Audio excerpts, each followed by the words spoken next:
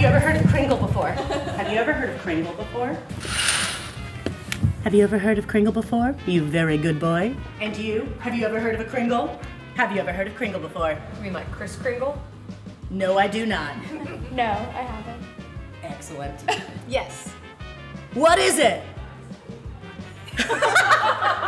Does anyone here know what Kringle is? Nope. Hello and welcome to this episode of Bake It Up a Notch. I'm Erin Jeanne McDowell, and I am so excited for today's episode because we are truly talking about a pastry that I love deep to my core and that not enough people know about. I cannot wait to shout it high from the rooftops. We are talking about Kringle.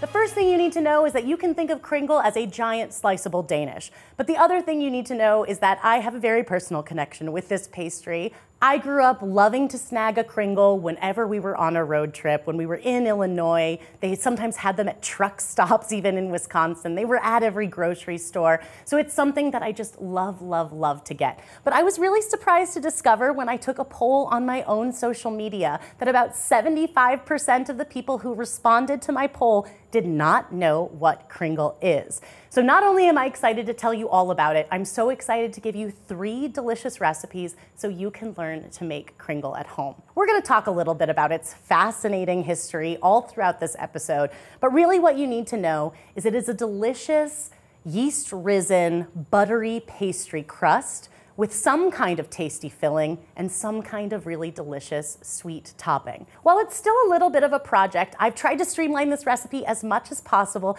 to make this really, really a fun baking project for the whole family. Lots of people can get involved. And best of all, this pastry keeps really well. We'll talk more about that later, but it's such a great pastry to make and then slowly slice and nibble on for several days. It's also a great thing to gift. We're gonna talk about all the things I love about it, and I really can't wait to get started, so let's get baking. The dough for Kringle is actually pretty easy to make, and I make mine in the food processor. But remember, there's kind of 2 parts to making this dough. There's the first part where we're just gonna make the dough. That's the easy part. And then later we're gonna manipulate it and add lamination to help give it flaky layers and make it into a true Danish dough. So we'll start with some all-purpose flour. And to that, I'm gonna add a little bit of sugar and then just a little bit of butter right now. We'll add the rest later when we laminate. Perfect. So I'm gonna give this a pulse together to combine until the butter is almost invisible. It's been completely incorporated. It's so great to use the food processor to make this because it does quick work of it, and we're gonna spend a lot of time manipulating this later, so it's sort of like, where are the places we can take a shortcut? And this is one of them. So now that I've incorporated the butter, you can kind of see this texture pretty much just looks like flour, but maybe it's gotten a little yellow in color. And also all the sugar is incorporated, distributed throughout. So that's what we're looking for. Next, we're going to add our yeast and some salt. So the yeast goes in, this is instant yeast, and also our salt. Let's give that a pulse to combine just to make sure everything is incorporated evenly. Perfect. Okay. Our final ingredients are some egg yolks only, so I'm gonna separate these eggs, and we need 2 egg yolks. And then finally, we need to add a little bit of whole milk to this. It's not a lot of milk, and I did already start to warm it up on the stove. We really just want it to kind of feel warm to the touch. Okay, now let's pulse this. The idea is to bring it together into a smooth, uniform dough. Whenever you're mixing any kind of yeasted dough, it goes through a stage known as the pickup stage. This is a little bit easier to see when you're mixing in an electric stand mixer, but in the food processor, what it sort of looks like is at first you're gonna see things kind of wash up on the edges of the side, but eventually the dough will pick up all of those pieces and kind of form one uniform dough. So basically what we're looking for is for the dough to be evenly hydrated. It might even look a little bit powdery when you first look at it, but when you press it, it's going to hold together. And as you can see, the dough can be like looking a little bit powdery or still not totally combined. So I'm just gonna give it a few kneads right here on my work surface. Then I'm gonna try to shape it into a little bit of a square so that it's already starting to be in the shape that I need when we go to laminate it later. Then we'll wrap it in some plastic wrap, and it needs to refrigerate for 2 hours or up to 24 hours. So this is a great thing you can do ahead, and you can just do a little bit of the kringle process and then get to the next part tomorrow if you want. I've eaten so much kringle in my life, but I really didn't know a ton about the history, and so I got super nerdy in researching this episode. The dough, the pastry itself, has its origins in Europe, and kind of France specifically is where laminated doughs were created, and supposedly it was created by accident in the 1600s. A baker's apprentice forgot to put the butter into a pastry dough that they were making, sort of didn't realize it till later, tried to add it to the dough after it had already been mixed, and baked it anyway. And when the head baker came back, was so surprised to discover how light, tender, and flaky the dough was that they started to actually do this on purpose and create this technique. And it spread like wildfire, mostly to Italy and Austria, where they really began to run with these techniques. It doesn't need to be a perfect square. We just want it to be roughly square for what we're gonna end up doing. We can kind of get more precise after the dough has chilled for a while. Now remember, this chill time is to help relax the dough. It's to help firm up some of that fat that's in there and to help it kind of distribute some of its hydration, just so it's gonna be easier for us to roll out later. So at least 2 hours, and like I said, you can do this up to a day ahead if you want. Into the fridge it goes. Okay, this is some dough that I chilled.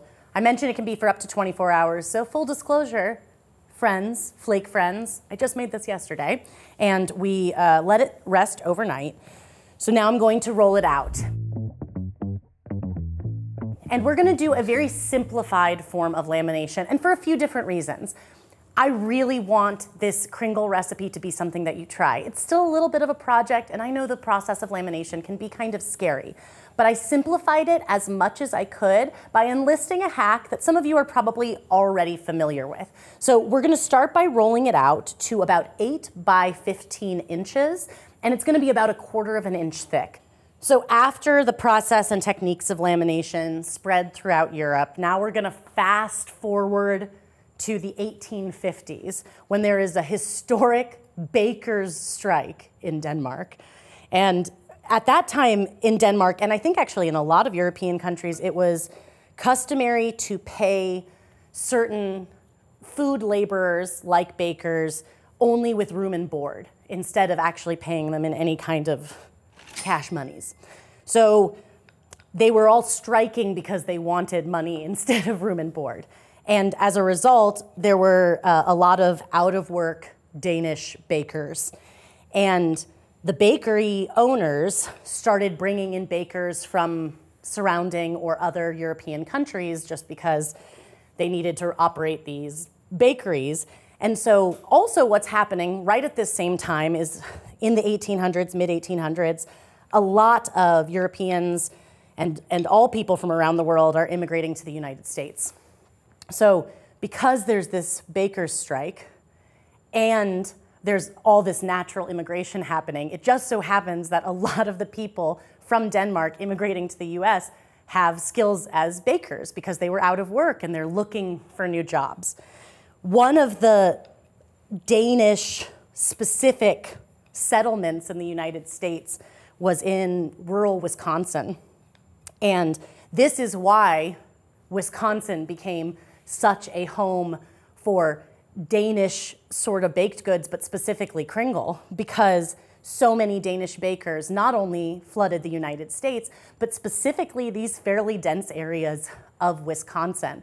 And the tradition has continued to get passed down, and several of the most famous bakeries that make kringle are 4th, 5th generation Danish family bakeries. So one way that I help to make sure it stays sort of rectangular is just by pulling it with my hands. Like if it's starting to look not, like I don't have as nice of a corner here, I really will just pull it a little bit and like use my hands to make more of a corner there.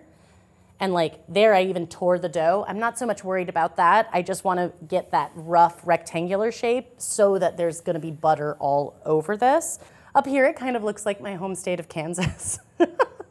I always say I was born in the doodly doot, because see, there's Kansas. Can you see it? So see how there's like that little doodly doot up in the top? That's where my hometown is. So I have a little bit of a doodly doot up here, but I'm not mad at that because I still have a roughly rectangular shape. So now we need to grab our frozen butter. Could this be any cuter?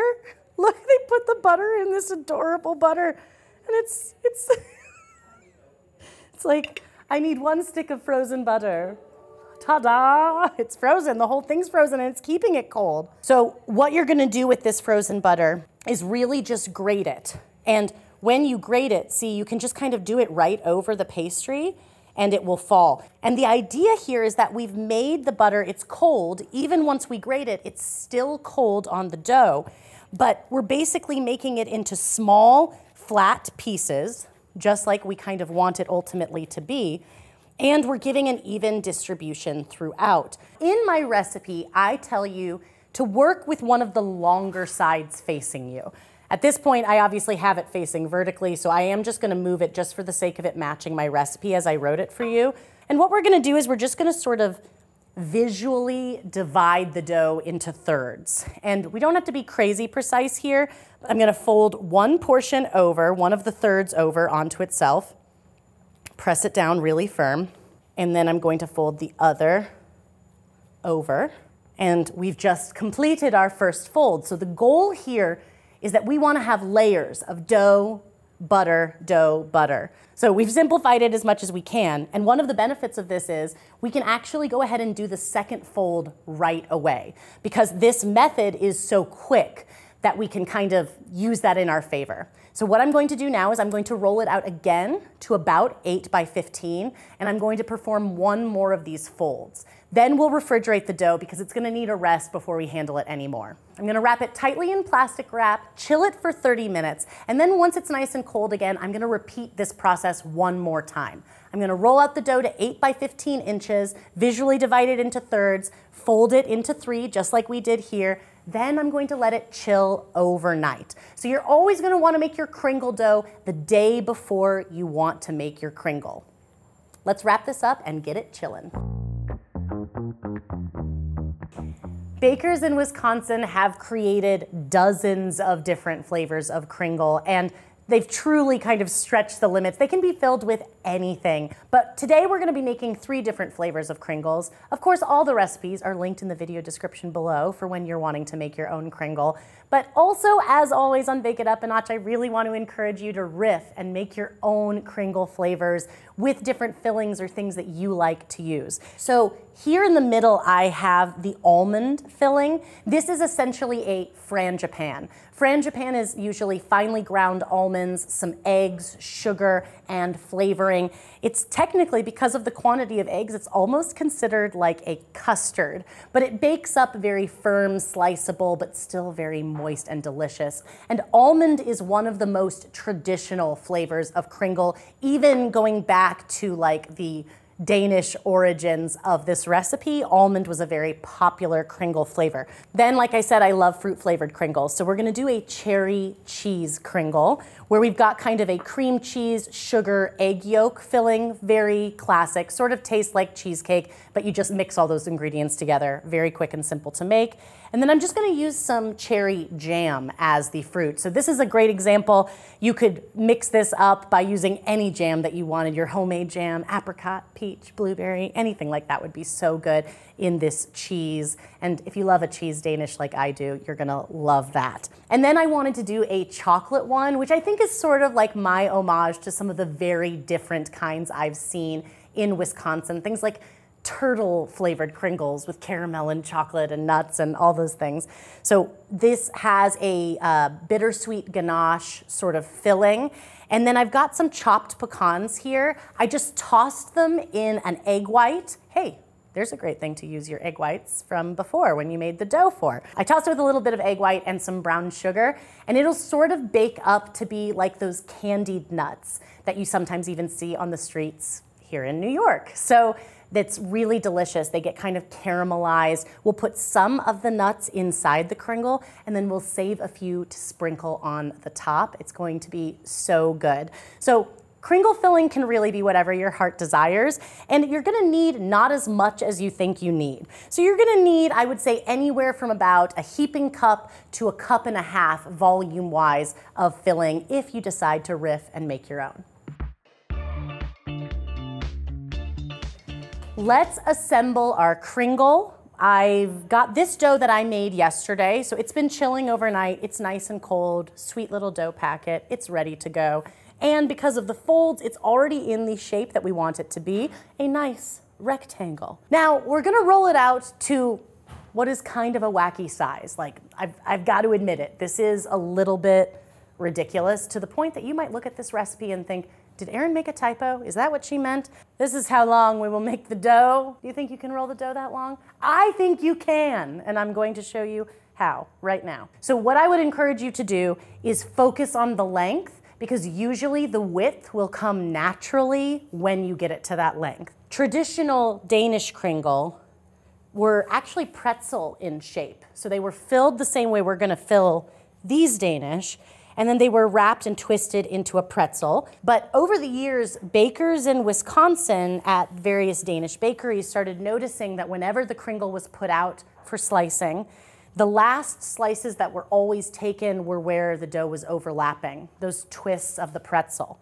So bakers in Wisconsin basically said, why are we even going through that extra effort? Let's just make it an oval ring. That way, almost every slice is exactly the same, and the only place where there's a little overlap is where you put the two ends together.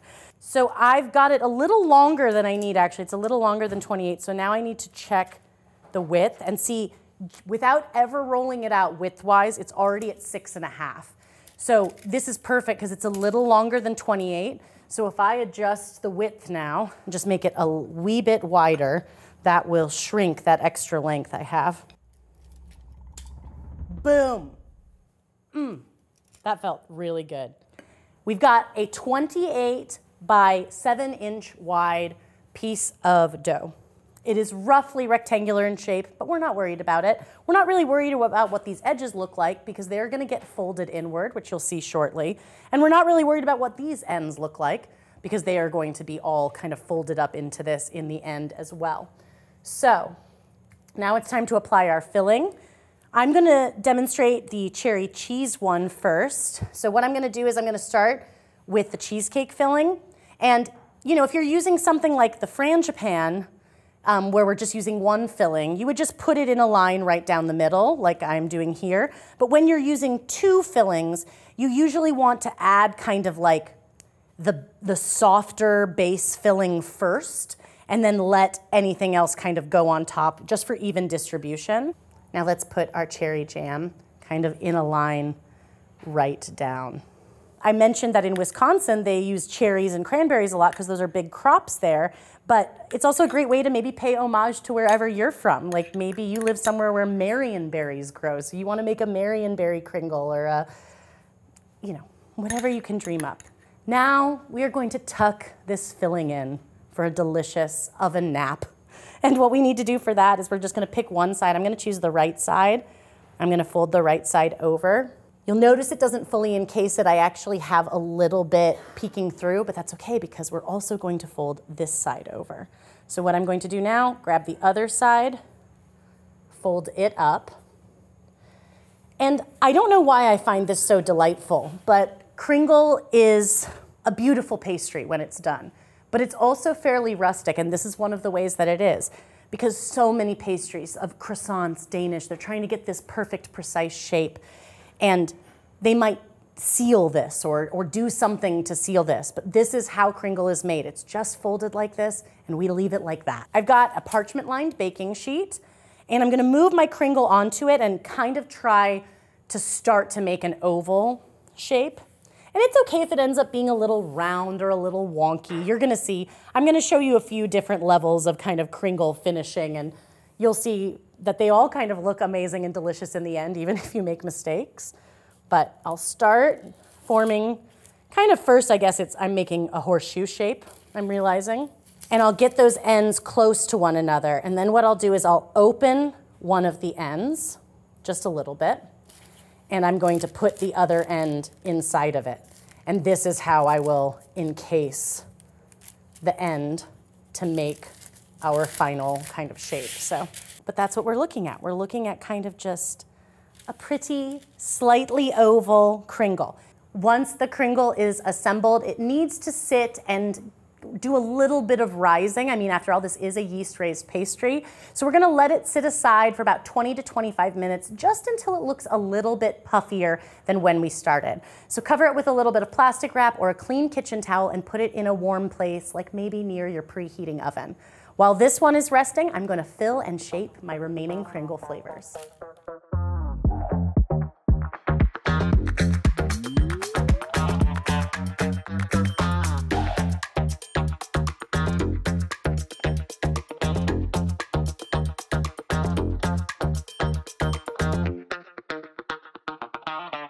Finish the kringle after it's risen and gotten that little bit of puffiness. I just like to finish it with a little bit of egg wash. This helps it get a little bit of shine and makes it golden brown all over the surface, plus a little crispity crunch too.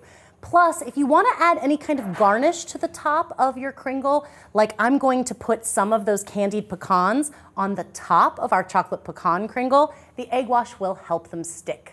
Once you've egg washed or added any toppings to the surface of your kringle, it's time to bake it. They're gonna bake at 350 degrees Fahrenheit for 20 to 25 minutes until they look golden brown and lightly puffed up. After baking, they're going to collapse slightly. This isn't a mistake. This is part of the kringle process. Kringle almost always has some kind of icing or other sweet topping, maybe a drizzle of chocolate or some caramel sauce, something delicious and sweet. And most of them have sort of a delicious powdered sugar icing, which of course is so easy to make. I mentioned before that there can kind of be some mistakes that happen with kringle, but they are so delicious and like unimportant that I truly didn't even want to do a mistakes happen section of this episode, but I happened to get kind of all three examples, and so I've got them in front of me right now. This was our most perfect kringle that came out. No filling oozed out at all, and it's a really nice oval shape, the chocolate pecan. Now these other two opened up a little bit, and I just want to show why that's not really a big deal. This cherry cheese one opened up just a little bit, and as you can see, I can still lift it up. Most of the bottom is golden brown. It didn't prevent it from browning well. And we're still gonna get lots of filling in each slice because the filling is still evenly distributed. The one that looks the funkiest is our almond one here. And you can see in this case, some of the filling actually came out and kind of baked onto the tray. What this might mean is that we might have a slightly less even distribution of filling in some slices, but we can really fix this just by using a small paring knife to cut away the extra frangipane, and we're really not gonna know. Plus, this is a truly delicious chef snack. I'm gonna make icings for both the almond kringle and the cherry cheese. They're gonna be the same icing. It's just gonna be some powdered sugar, a little bit of vanilla, and some heavy cream. You can adjust the consistency of this to make it a little bit runnier if you want to drizzle it. I like a nice thick icing just to get a really good coating all over the surface. Okay, let's whisk it. Here's our almond one. I kind of like to apply it towards the middle of the kringle. In fact, I will just apply it with a spoon here, hold on.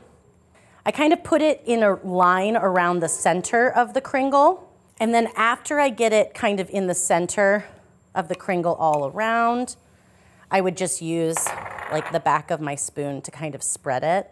The other thing I want to encourage you to do is if there is any part of the kringle where you're like, hey, I don't love the way you look, like how we have a little bit of our almond filling coming out, let's just like smoosh some of the icing over there. No one needs to know. No one needs to know whether that's pastry or whether it's almond filling. All they'll know is that there's icing and that they want to eat it. So I think that one's pretty much done. Let's make another batch of icing and do the cherry cheese.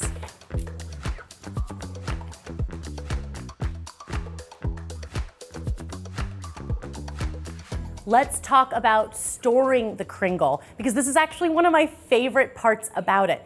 Kringle keeps remarkably well. Not only does it keep well, it really retains the same texture that it has the day you bake it fresh for several days. Because while it has a crisp, doughy pastry crust, it also has that really nice moist filling.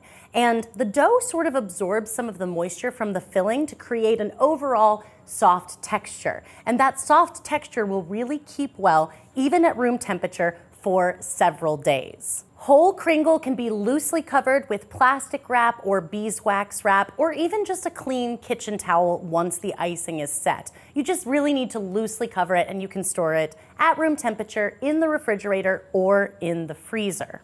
At room temperature, the Kringle will keep well for up to 4 days. In the refrigerator, Kringle will keep for up to 1 week. And in the freezer, the Kringle will keep well for up to 3 months. To thaw the Kringle, you're just going to want to leave it in the refrigerator overnight, or you can leave it at room temperature for a few hours. You can refresh a Kringle in a low oven at about 300 degrees. If you're planning to freeze your Kringle, I would recommend not icing it before you freeze it. Do that icing after you've even refreshed it, just for the best results. But if you forget and you do actually freeze an iced Kringle, it'll be a little bit stickier, but no less delicious. While I haven't personally tested shipping Kringle, I know for a fact that it ships really well, because bakeries in Wisconsin are famous for shipping hundreds of thousands of Kringles around the country, and even some places out of the country. They even stock them in a lot of grocery stores and different places. So Kringle is a very shelf-stable, friendly baking project that you can enjoy for days, weeks, even months to come. As always, all the recipes from this episode are linked in the video description below, so head there to snag them or head to food52.com. And if this episode does inspire you to make your own Kringle, please, please, please use hashtag #BakeItUpANotch. Leave us a comment here on YouTube. Let us know, because we just love to see what you're baking in your kitchens. I'm getting ready to dive into this Kringle and maybe deliver some Kringle to some of the people around the office here. So until next time, happy baking. May I interest you in some Kringle?